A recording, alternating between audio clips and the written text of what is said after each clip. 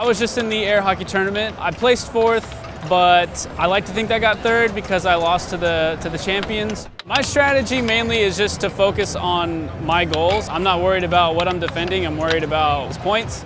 Just like any other sport, it's like got a mental game to it, and you have to know like where your opponent's going, and even the slightest little movements can make a big difference in that game.